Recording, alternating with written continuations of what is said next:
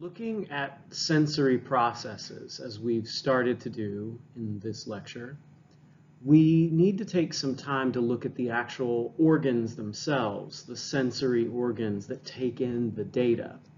So in this part of the lecture, we're going to march through vision and hearing and touch, look at how these organs operate, and then try to tie that back to how our brains make sense of the data that we take in.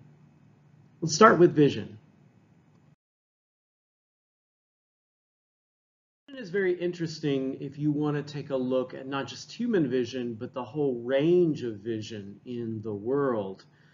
Dogs, for example, do not see actually very well, but they make up for that with a very keen sense of smell, smelling better, in fact, way better, in fact, than humans do. So if we were to try to understand dogs' vision, essentially yellows and blues, and not exactly very detailed. If we were to say, extend that to animals with compound eyes, like some insects, or take a look at animals with eyes on either side of their heads, that is, they don't have binocular vision like the same way we do, we could talk about seeing the world in different ways other than just the human way.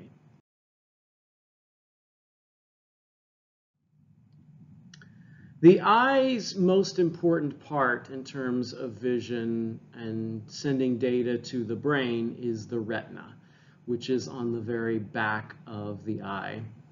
The retina is a light-sensitive area, which creates an upside-down image on the back of the eye and then transmits the image data via the optic nerve to the brain. This area near the optic nerve actually is a blind spot. There are no vision receptors right around here. And because of that, you can actually trick yourself by utilizing the movement of the eye until you no longer see an object once it gets into the blind spot.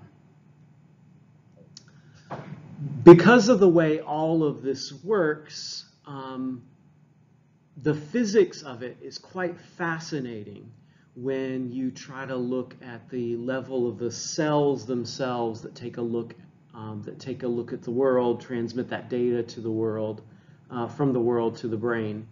And so we're going to take a look sort of at the photochemistry of that on the next slide.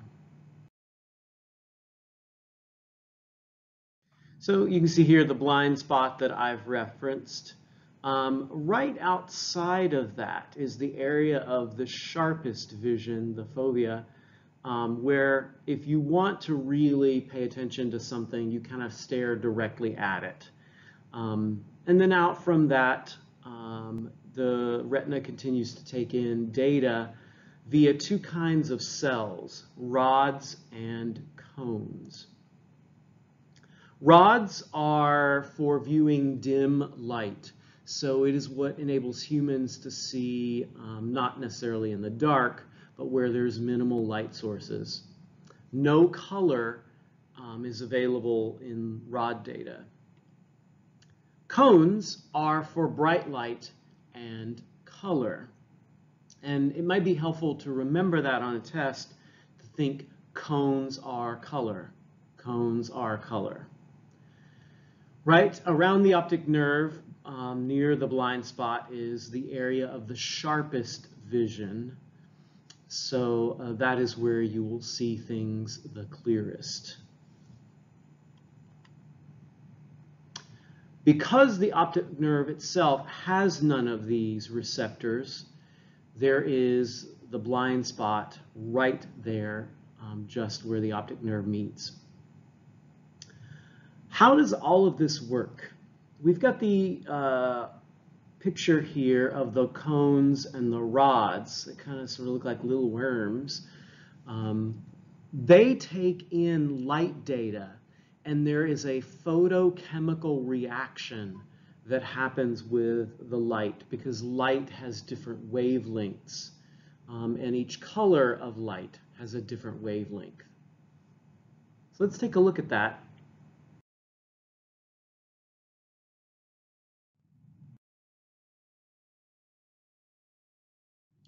It turns out that cones fire at different rates based on the light that strikes them, the wavelength of light that strikes them.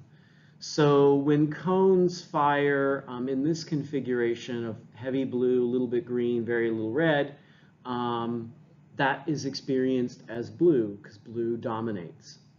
When cones fire with heavy green, green is experienced, and then red.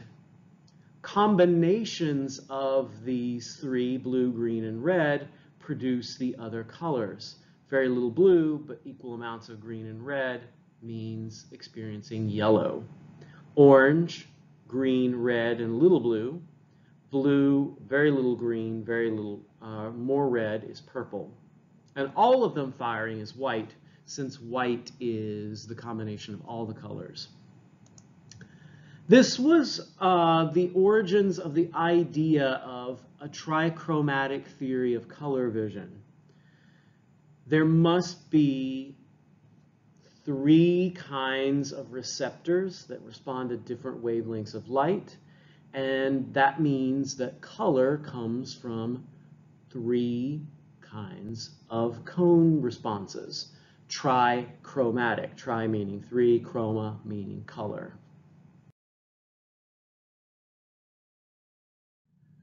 One way to understand this is to look at the phenomenon of color blindness, which tends to be more effective or more an effect in males. And so red-green color blindness is one of the most common forms of that, where folks who look at these particular configurations of dots of color have a hard time distinguishing any difference. If you can read the numbers in these two pictures here, then you're in the clear. If you can't, then that would indicate that you have some difficulty with color vision. So this is a 7 and a 4, and that's an 8. Color blindness then helps prove the trichromatic theory. If you can't see green or red, you must be deficient in the cone's response rates for those two colors. As I did say, it's most prevalent in males. That implies that it's a sex-linked condition. So it is linked to the chromosomal contribution that only occurs in men, i.e. the Y chromosome.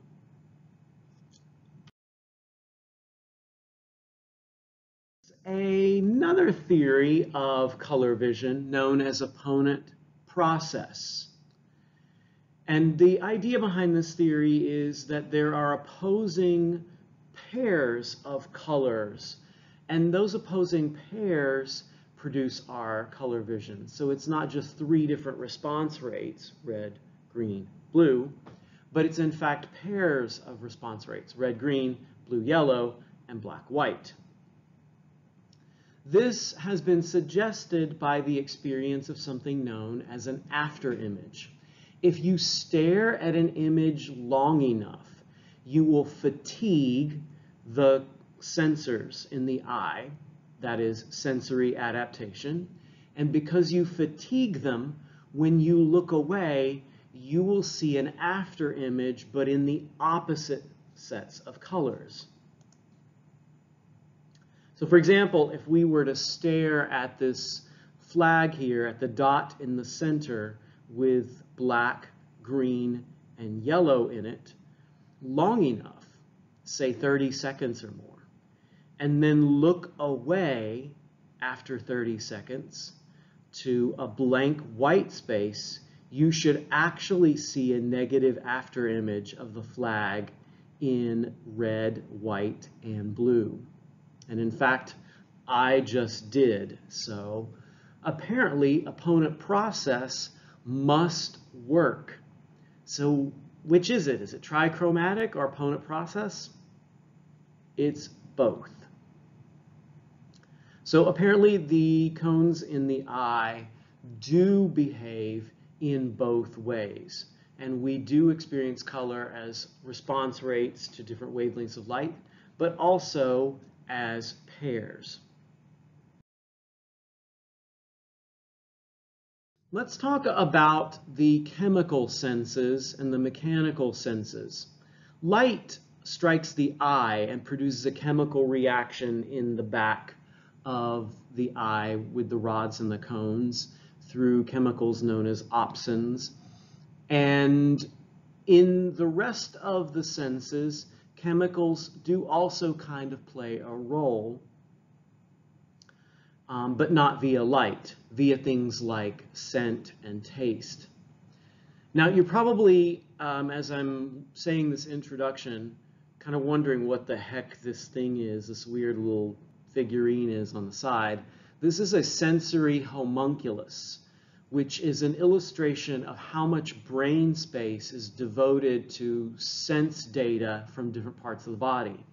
You can see a large part of the brain's processing space is devoted to hand data. The hand produces a lot of data. Tongue, lips produce a lot of data. Eyes produce, ears produce. The rest of the body, not so much. You don't get as much sensory data from your shoulders, and therefore the brain doesn't give as much space to that, as much processing power to that. So let's say goodbye to this little strange homunculus. And let's talk about the skin. In the skin, there are receptors that process touch, pressure, and temperature. So we can feel when someone's touching us, pressure, how much pressure they're applying, and the temperature that we experience. The muscles in the skin give us position and movement data. So we experience ourselves in the world. This is known as proprioception. So our bodies in space give us sort of like data about how we are interacting in that space. And in the brain, the somatosensory cortex processes these signals to help us navigate the touch experience of our world. So we know how we are interacting with the world around us. We can touch it, we can experience and feel it.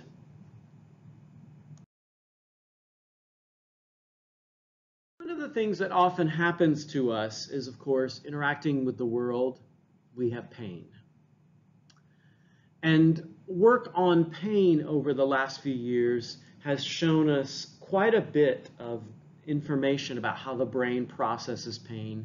We now understand that pain is processed into different locations depending on if it's real pain or perceived pain.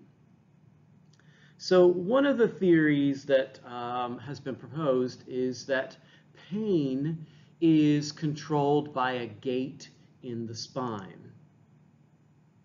And that gate is opened by certain chemicals. I'm not going to talk about what those chemicals are, but those chemicals open the gate, the signal travels through, and the brain processes that data.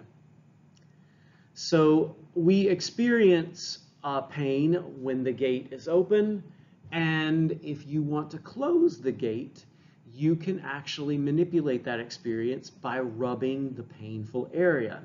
So let's say you bump your elbow. Rubbing it will send another set of signals to the brain. So you've got the pain signals going there, but you've also got your rubbing signals, because you're touching the skin, which are going to get more data in the brain and change the perception of that pain. So rubbing an injury does help to a certain extent. If you sawed your arm off, no amount of rubbing is going to help in that situation. You need to get to the ER.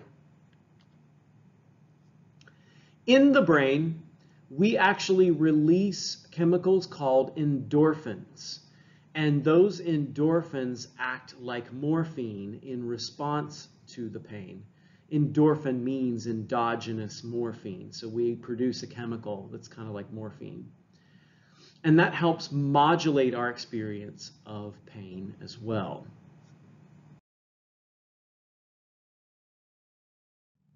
Some people experience pain in parts of their bodies that no longer exist. If you have an amputation, you've lost a leg or an arm or a body part in war, it is still possible to perceive pain in that missing arm or missing leg. That implies pain is not just physical through a gate in the spine, but also mental. We can have pain that has no physical relationship to the body. And this phenomenon of phantom limb proves that.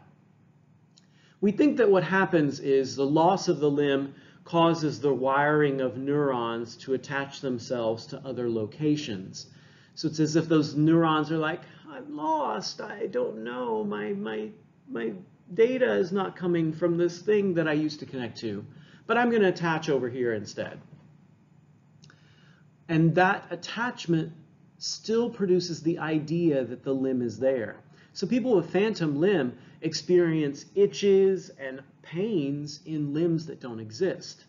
And that means clearly that we can experience pain that's not real in the body, that's purely an artifact of our brains. How do you treat this? Virtual reality therapy, which is shown here. This person has an amputated limb, but the virtual reality therapy is allowing them to interact with a fake virtual limb. And if your virtual limb itches, you can scratch it.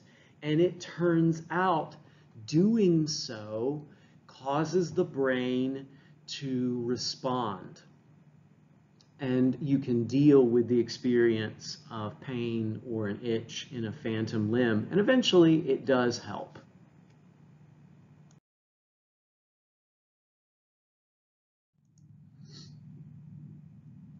Smell is one of our oldest senses.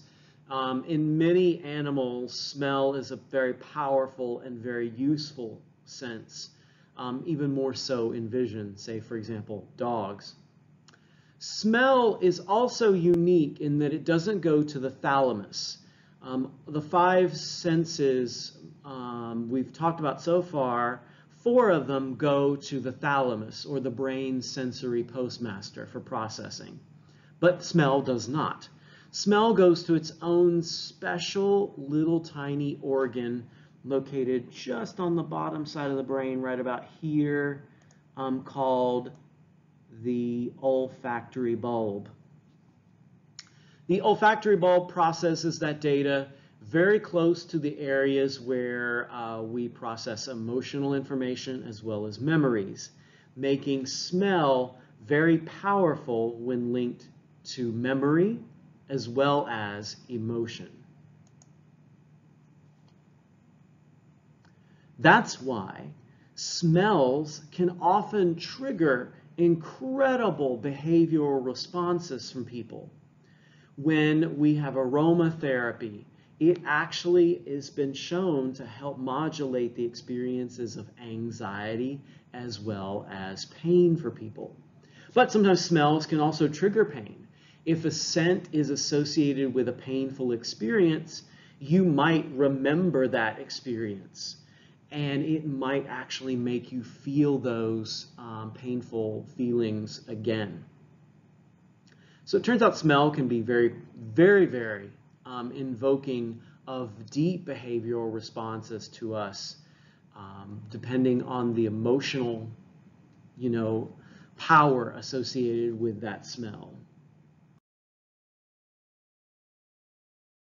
The question we often get is, what about pheromones? Because animals rely on pheromones. Ants, for example, lay down pheromone tracks in order to know exactly where to go. Hey, I found food, so I've laid down this trail, and that's why ants seem to follow predictable, orderly trails.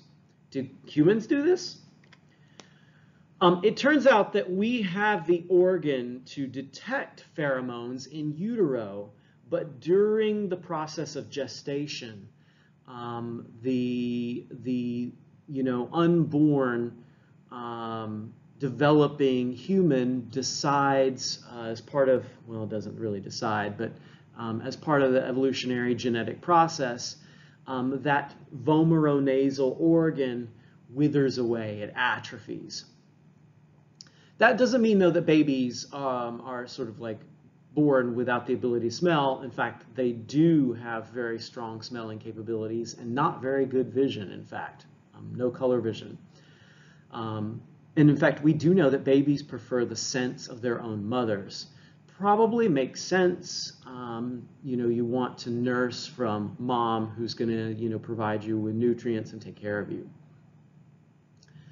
Adults then do not have this ability, do not have this organ, but there's still some research to show that humans have preferences for certain kinds of pheromones that are associated especially with sexual behavior, menstrual cycles, and sex. So there must be some kind of communication going on.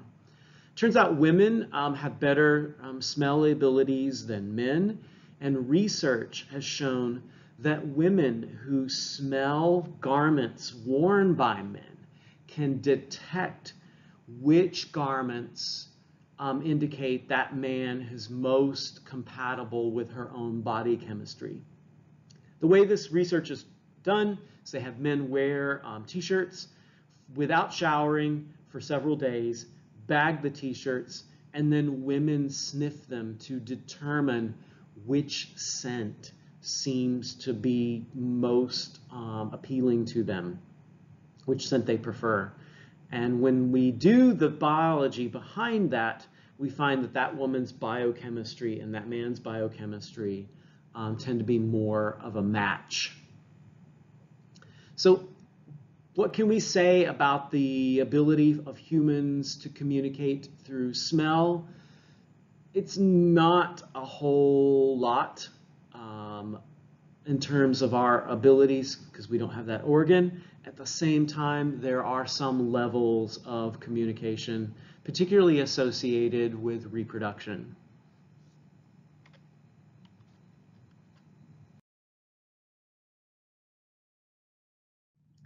What about taste? Taste is another chemical sensory process. Chemicals dissolve on the tongue, producing the sensation of taste. 5 tastes: sweet, sour, salty, bitter, umami. Umami. Umami is one of the more recent additions to our list. Umami is for savory. It's proteins like chicken or mushrooms.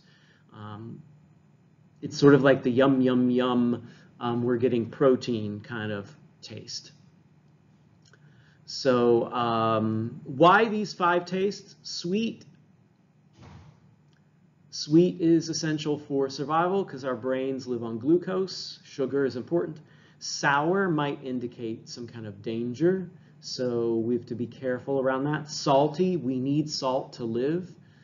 We can't survive without it. Bitter probably indicates poison or something we want to avoid. Umami, protein. Yum, builds muscles.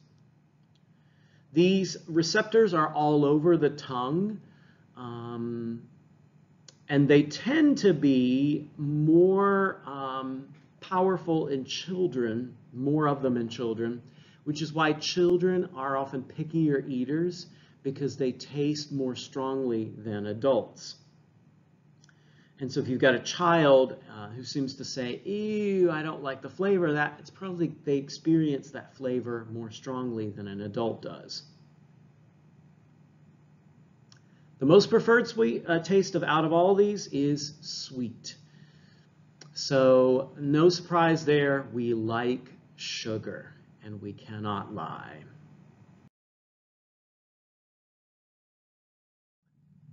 It turns out, though, that taste is not merely an artifact of the tongue. It requires the interaction of the nose and the tongue. This is known as sensory interaction, when one sense affects another sense. So tasting a strawberry, for example, is not just about the flavor on the tongue as the chemicals dissolve, but also about how it smelled in the nose. And if you want to trick your brain, you can hold up a scent to your nose while eating something else, and it will produce a weird sensory interaction, especially if the smells are not complementary and you want to kind of gross yourself out a little bit. Some folks actually have a very special ability to perceive senses in one form triggered by another sense. So let's say they are taking in visual data, but that visual data produces a different kind of sensory interaction. An example might be a person, for example, who sees these 2s and 5s here. We see 2s and 5s, no surprise there. Black ink. But a person with a special condition known as synesthesia might experience all the 5s as green and the 2s as red. So even though there's no color there, another sensation pops up. This is an involuntary experience. You can't control it. So people, for example, with this condition might say smells have color associations, or letters could have taste associations. But typically, most of the synesthetes that you will encounter, it has to do with colors associated with certain words. Days of the week might have colors, for example. Letters might have colors, numbers might have colors. And so that is more common in terms of what you'll see with synesthesia. So this is a very interesting kind of sensory interaction that you can't control, as one input into your body is automatically associated with another.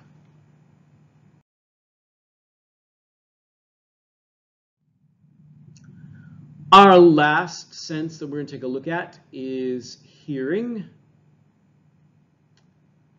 What a world we have when we hear all that is going on around us. Our ears prominently on both sides of our heads to catch sound waves and to channel them on in. How does that work? Is that chemical or is that mechanical?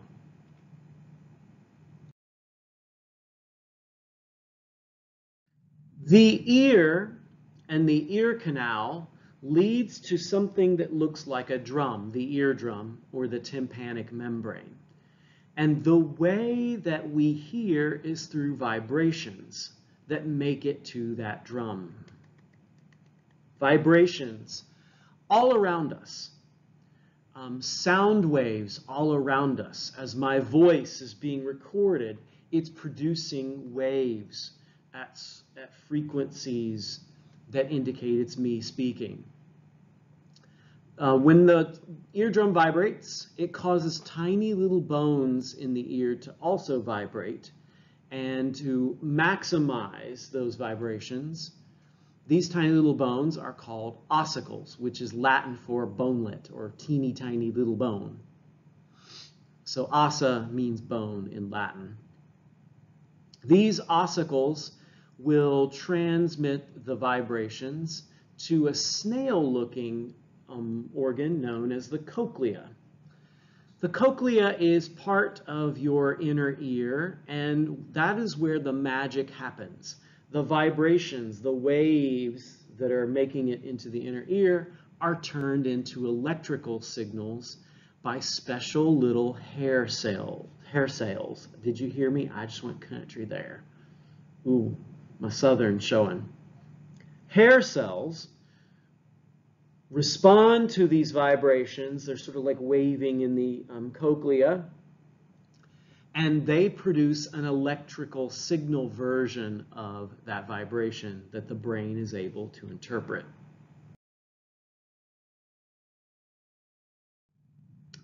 Hearing is one of those senses we often take for granted.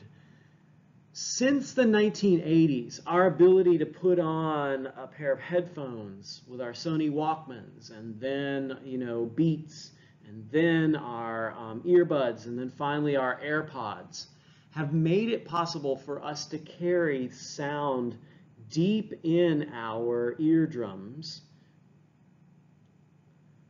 on a day-to-day basis. We can trick out our cars, put in some subwoofers, and ride through town annoying people, making them listen to our music whether they want to or not. This can lead to hearing loss. And thankfully, if you have an iPhone, your iPhone in the health app can actually monitor whether or not you are being exposed to too high of a level of sound. How do you sort of measure this? This is done in what's called a decibel. Decibels go from very small ranges to up to like 180 on the chart that you can see here. A whisper, if I'm whispering to you, that's about 20 decibels. 20 decibels for a whisper. A normal everyday conversation where I'm just sitting talking with a friend, probably around 60 decibels. Most people with their iPhone, their iPod, do people have iPods anymore? Probably not. iPhone, really. About 100 decibels, but 80 is really, you should probably lower that just to be safe. You start experiencing pain around 130, and above 130, you are heading into the range of hearing loss. But let's say you do 100. If you do 100 consistently over years, you are also headed towards hearing loss. You'll probably have high frequency hearing loss first, and then start needing hearing aids in your 40s. So here's a warning about protecting your ear health.